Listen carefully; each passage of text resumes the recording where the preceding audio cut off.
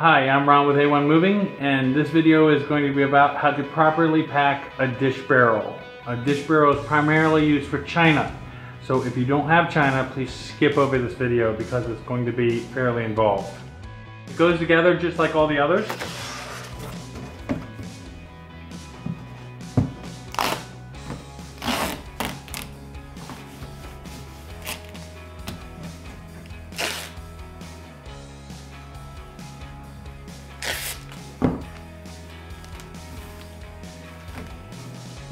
I do give a little bit more tape on the dish barrel simply because everything that goes in it is expensive.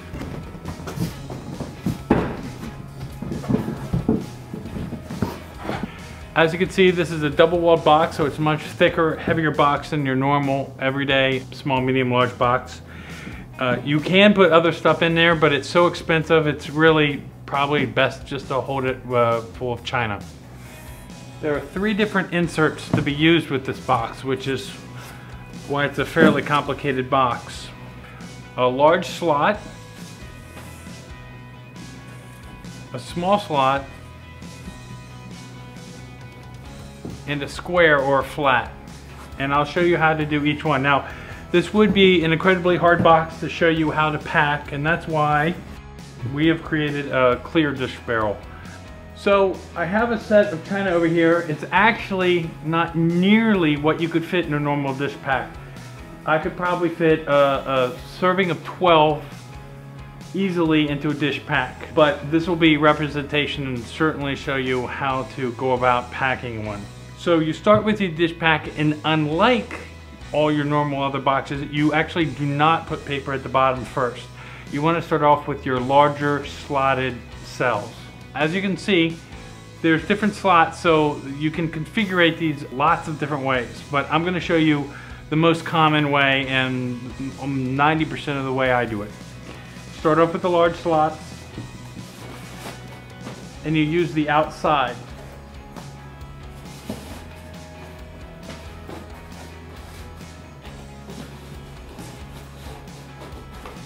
Sometimes it can be a little tricky, but you wind up with this,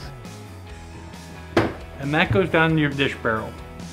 So I like to start with my largest china first, and as you can see, it will fit below the square, which is very important. You can't have anything above this divider.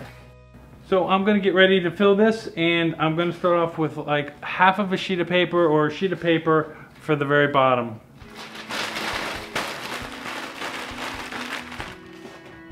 In order to get the plate to fit nicely, you can just bend this bit of cardboard, this little fin here, and you put some paper at the bottom of the section that you're going to fill. And what that creates is a dish-wide space for 3 or 4 dishes. China, a lot of times, instead of 1 piece of paper like I'd normally use for your everyday dishes, I'd probably use 2. You start wrapping it one way, putting most of the paper on one side of the china, flip it over,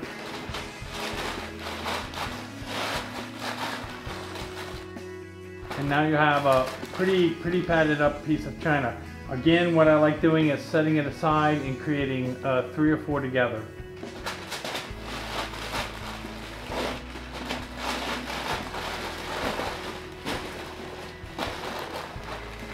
So now I've got my 4 large plates of china, and I just kind of squish them down a little bit.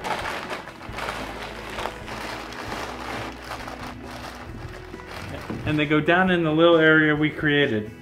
Now, as you can see, if you just move one way, either clockwise or counterclockwise around the outside, I would bend this piece of cardboard next, and I would have another little space. Put your cushion down there, and then start with more large plates.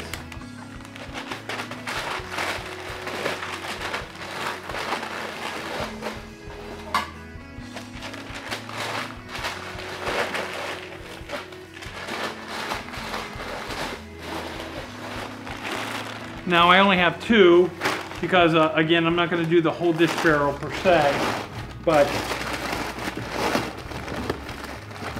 as you can see, you could do 4, 4, 4, and 4. So you could literally get rid of a serving of 12 china at the very bottom of a dish barrel. And we've got a ways to go yet.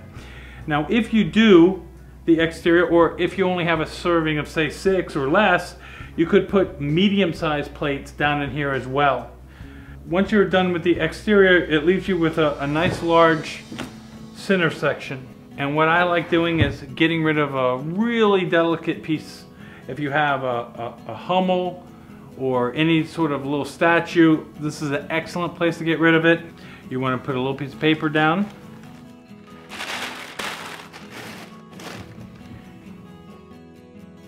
Gravy boats, sugar bowls, anything a little odd like this, perfect area for that.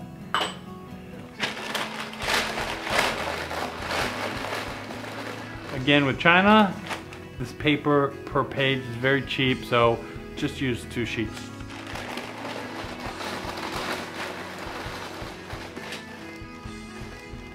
Don't forget the lid.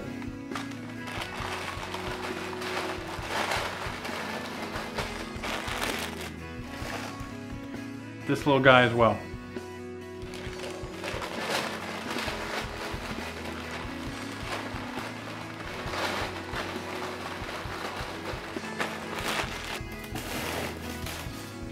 Now that we've filled these 2 exterior compartments and this interior compartment, for the sake of this demonstration, we're going to move on to the next level. You'd want to grab the square and put it down flat right on top. As you can see, this is very strong because it's not resting on your china, but the first set of inserts. So we start all over again, but this time we're going to use the smaller inserts. Again, there's lots of different ways of doing this. I'm going to show you really one of the most common or universal ways of doing it, and that is to put this next level together with 4 pieces of the small, simply the same configuration you did the large. And that is on the 2 outmost slots.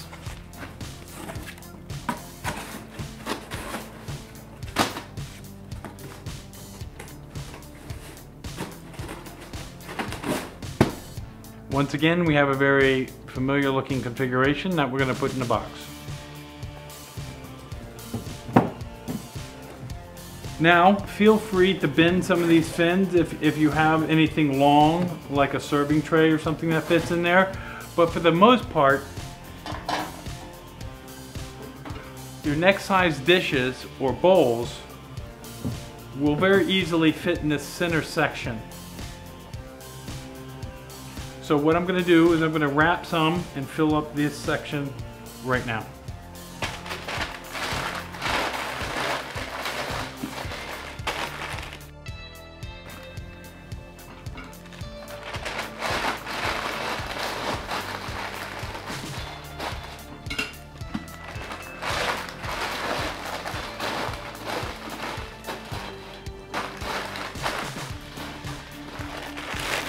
It's usually about 4 that fit in these compartments without too much hassle. You're left with these little side compartments here, the corner compartments that you want to fill in. A mug is an excellent place to fill it in, or a little teacup.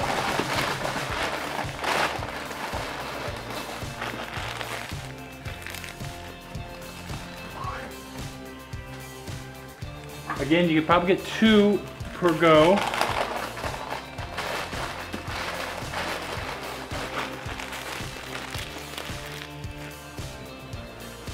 As long as you remain underneath of this cardboard, you're fine.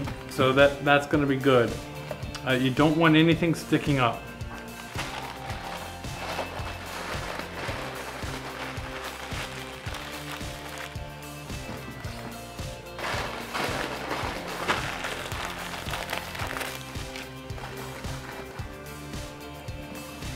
And again, I'd continue with this compartment.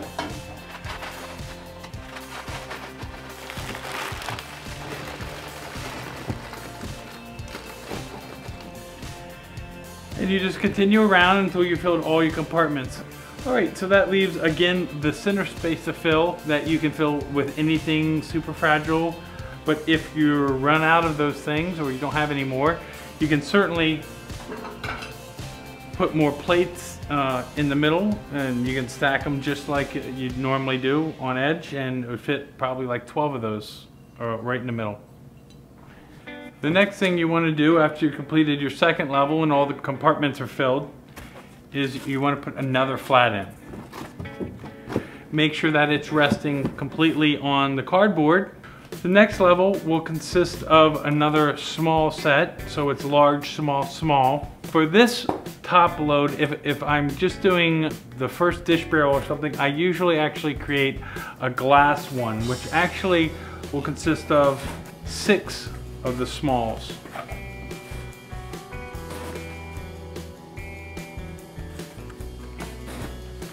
So you do the 2 outsides and the middle one.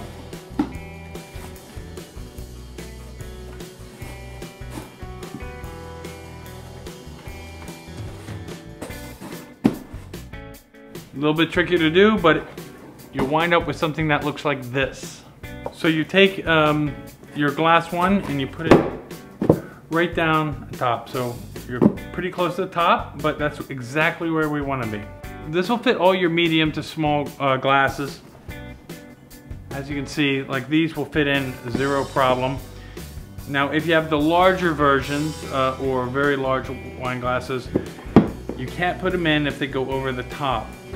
You can create the same configuration with the larges. You just do them on the bottom, and then you could get rid of all these much taller glasses. They would easily fit in a large. But for this, I'm going to show you that these normal size wine glasses easily fit down in there. You can bend these a little bit to fit, because once again, a little bending was fine. And then you can see that even though this bend pushes into this box, there's still plenty of room for normal wine glass. Now, although they'll make a little bit of noise, you actually don't need paper in these per se. You could put them in there. Now, I do like to go ahead and paper the ones on the corner.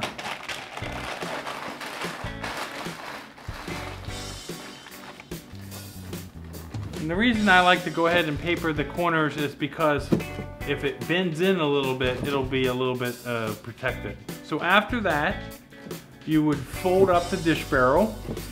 Since there's no flaps or top to put on this box, I'm going to demonstrate with a flat. So once you close it up, you're left with a box that completely protects your china, and it does so with these cells. Any weight that gets put on is passed down these cardboard inserts instead of your china or your dishes. And that is why, if you're going to choose to protect your china, this is the ultimate box to do it in.